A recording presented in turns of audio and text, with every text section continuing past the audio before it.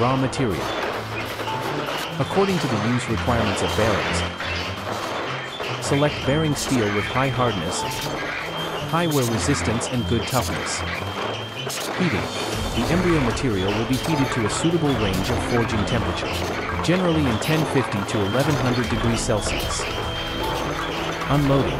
According to the size specification of the bearing parts, cutting the steel into suitable blanks.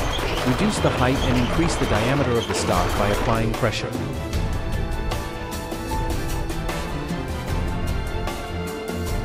Punching.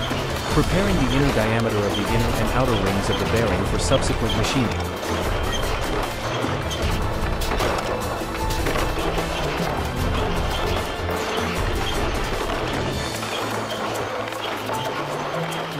Reaming.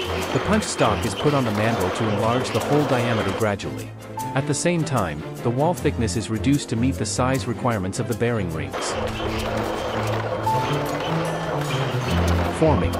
Use the molding die to form the final forging of the reamed rings to achieve the design shape and size of the bearing rings.